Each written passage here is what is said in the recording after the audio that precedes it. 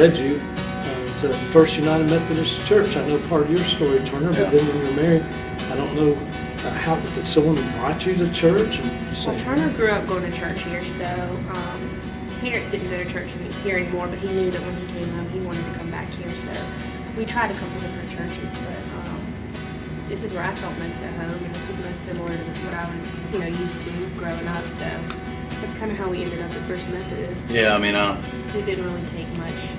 I kind of knew we were going to be here without telling her we were going to be here, if that makes sense. So. Yeah. Found a warm place. Yeah, there's a lot of good, there's a lot more younger people that are back here now that go here.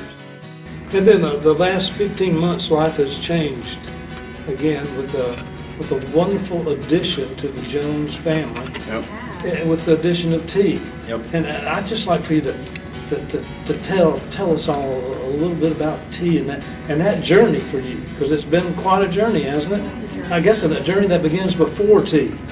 Yeah. When it started, 2 years, I guess.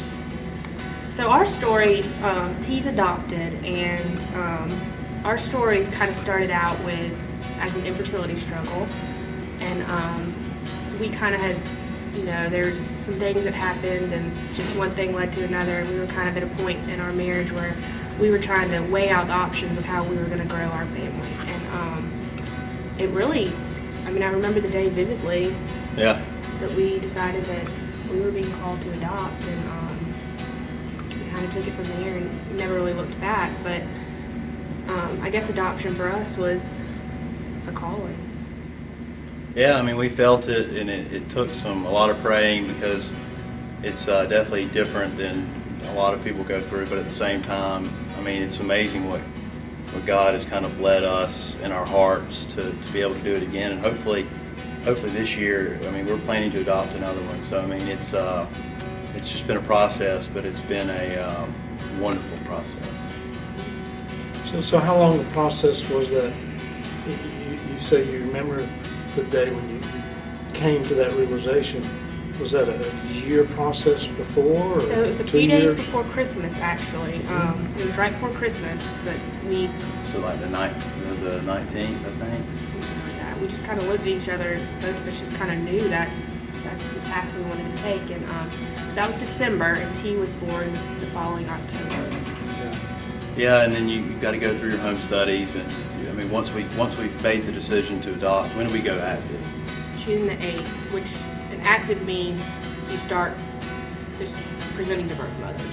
You have a profile book that has your family, everything about it, kind of your life story, and then they essentially give her a book, and then if she feels like it's a match, once you're matched, then you'll have conversations with her until the baby's born, and then then you're there at the hospital, and she signs her rights over, and our baby from there on out. We wanted to be in control.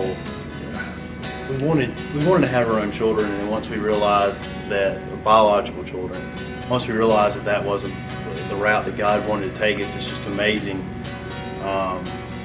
Through the whole process, once you realize that you're truly not in control, and once it's all done, you just it's one of those aha moments, and you're able to look back on it and realize, why are we stressing? Why are we worrying about all this? Because in the end, He's in control, and we have a perfectly healthy baby boy.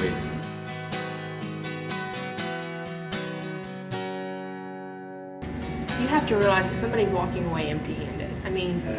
They're leaving, they're getting on a plane and going back to Arizona. So you're so happy to meet your baby, and we were so thrilled, like he was here, he was healthy. You don't know until the baby's here what's going to happen. Is he healthy? Is everything going to be okay? Well, he was perfect in every way.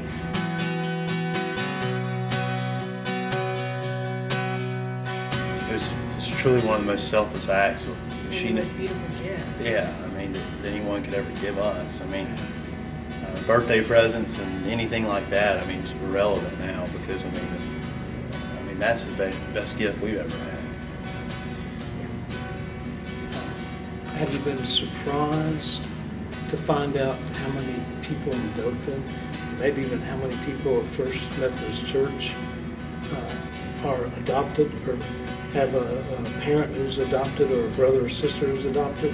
It's amazing. It's kind of like that. You would never, Yeah. you would never. Until you mention adoption, people don't open up about it. I mean, Yep. you have to, that's like a word that, I don't know, people just don't, it's not something that's not talked about a lot. And once you realize that you open up and you start talking about it, you realize how many people are adopted, how many people want to adopt. I mean, We're very open about it, and we like to tell people our story, obviously, like today. But you know, we just feel like that if we can get our story out there and tell people that it's okay, it's, you know, we're here. If you've ever got any problems or any concerns or questions, maybe it can help someone else's situation out, because you don't ever. There's so many people that deal with infertility and other problems that it's a lot of times a sad and sorrow place that people don't talk about. And you know, we've been through it and all that, and if we can ever help anyone through that process, I mean, I feel like that's kind of what we were called to do in a way. I'm going to give you a hypothetical. Suppose you were speaking to a group of fantastic church leaders. What would you say to them that they could do to help a church be more helpful to people who are looking to adopt children? What's the greatest thing a group of church leaders could do? pray for them. Pray Yep. for folks? That's key. That's some, I mean, prayer. Yeah, that was the thing we really hadn't even touched on today. But there's so many people praying for us through this whole process. That, I mean, you know, we knew that. I mean, things were tough, but at the same time, we knew that people were praying for us.